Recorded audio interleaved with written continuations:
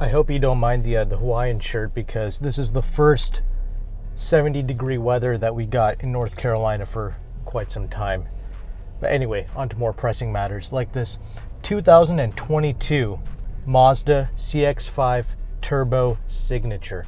I've tested the Mazda CX-5 since 2019, and I've driven every model since then, so I have a pretty good understanding and grasp at this point as to what Mazda is trying to achieve here and the subtle improvements that they make over time.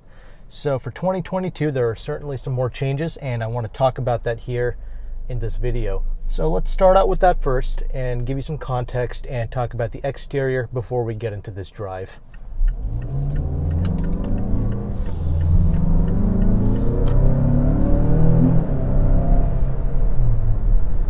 And because we have the turbocharged engine, it's certainly very potent. So let's talk about that first. That's going to be the first change for 2022.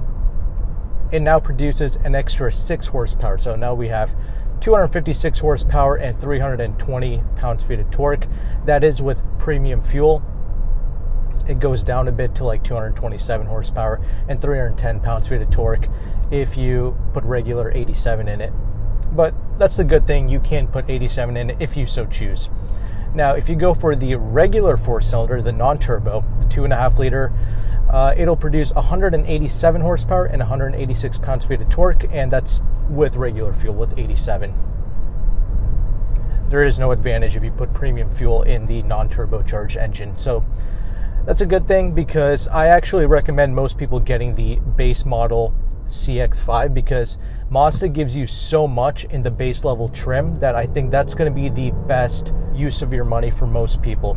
It's going to start at around $25,900, and it gives you every single safety option as standard, including the blind spot monitoring, rear cross traffic alert, forward collision braking assistance, lane keep assist, all of these things, right? That's all standard with every CX-5.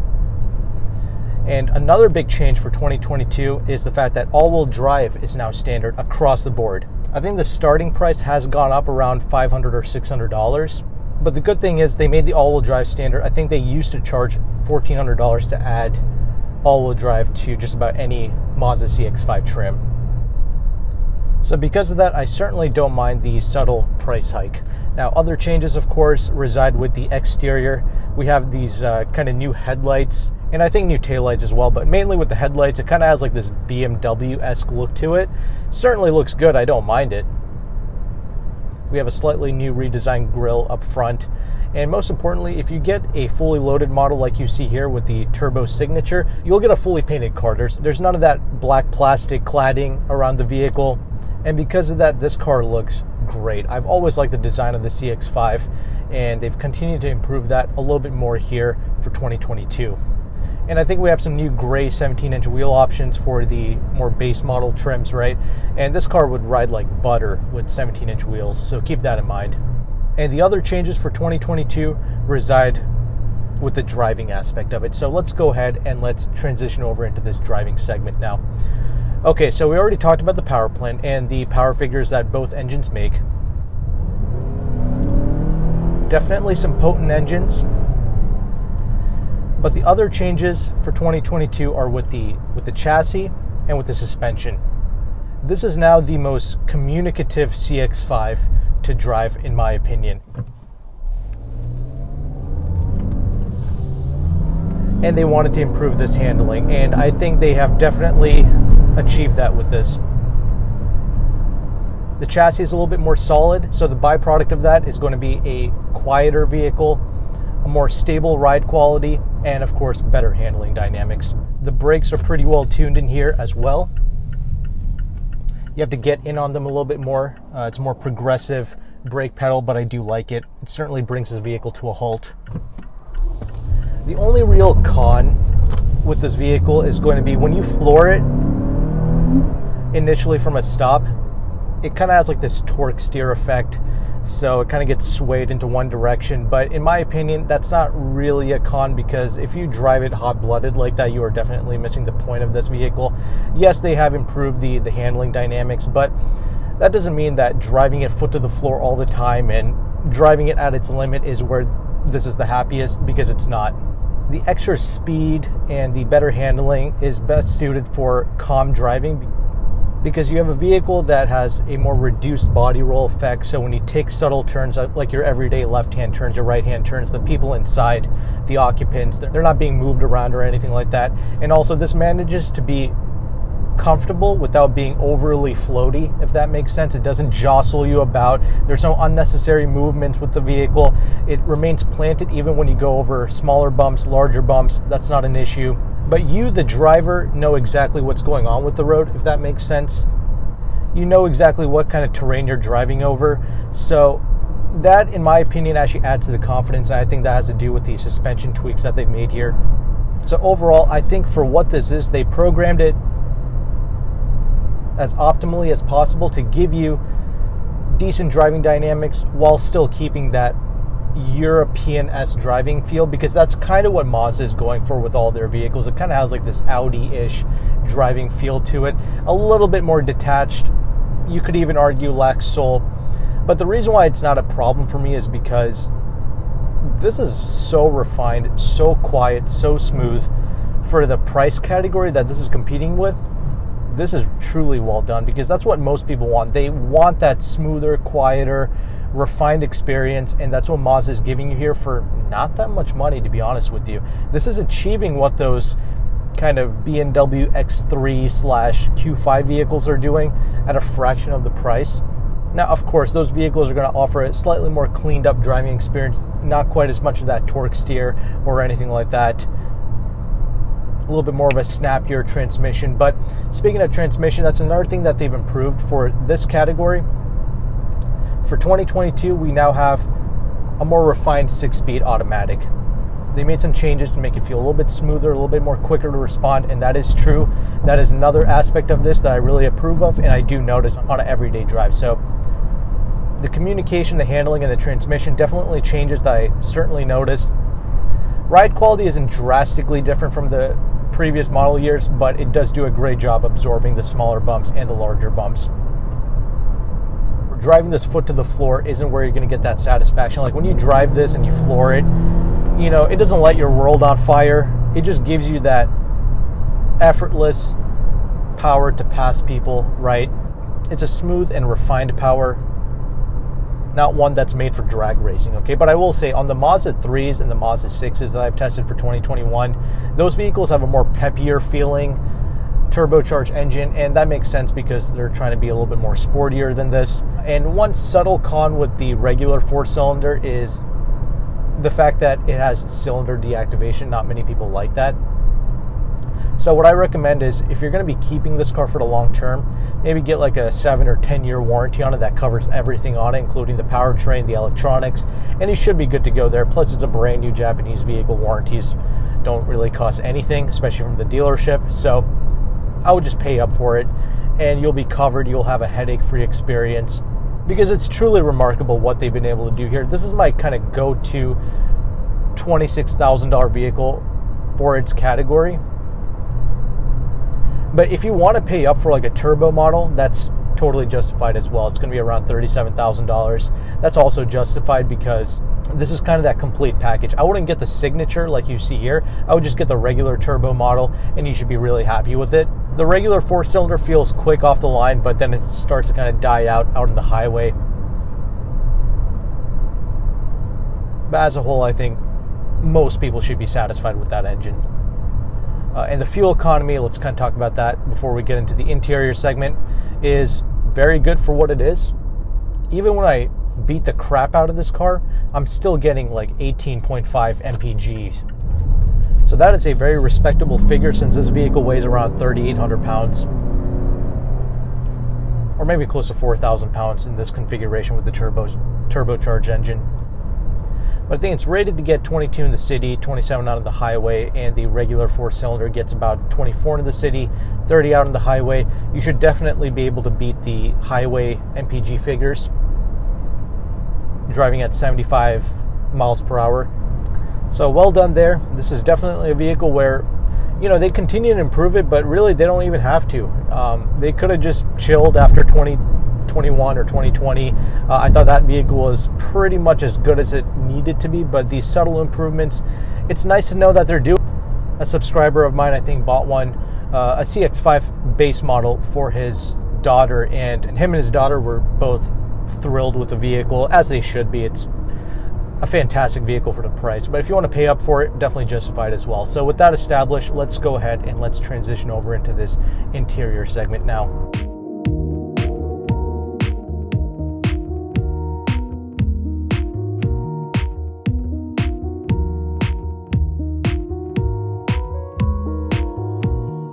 Okay, so now that we are stopped, let's go ahead and let's talk about this interior space. Interior hasn't really changed at all, so if you've seen my previous CX-5 videos, it's the same great, solid interior space with excellent material choices, especially for the signature trim levels. You have a lot more leather being used, nice little wood and aluminum trimming, so it's truly exceptional. And again, that's what I'm saying, if you want to pay up and get one of the turbo models, it's totally justified because it is that nice of a place to spend time and also to drive, of course. But as I stated, I mean, I really do like the base model because you get so much with that. Of course, you get all the safety tech, as I already stated, but even the cloth seats that Mazda uses is really comfortable. It's more of a premium cloth seat, if that makes sense. But as we see here, these leather seats look great, feel nice, they're supple, soft, and they offer great lumbar support for the driver, so it's going to be a non-fatiguing experience. And these seats are actually new for 2022. It's to make sure that the driver actually stays stable in the seat when you're making turns and everything like that. I don't really notice a huge difference, but regardless, I've always liked Mazda seats ever since 2019, so that's not really an issue. The leather-wrapped steering wheel with the buttons on it, as well as the leather-wrapped gear lever knob, that's all something that you get standard even with the base CX-5s. What you really get when you move up, I mean, you can read this for yourself, but you get a little bit more creature comforts, right? Like when you move up to the Select, you will be getting dual zone climate control, a little bit more USB ports and things like that. And obviously you move up even further, you get the heated and cooled seats, heated steering wheel like you see here, a sunroof. So that's what you mainly get. Also, when you go up to a Select CX-5, you will be getting a 6-speaker audio system. So I'm guessing the base model comes with like a 4-speaker is what it is.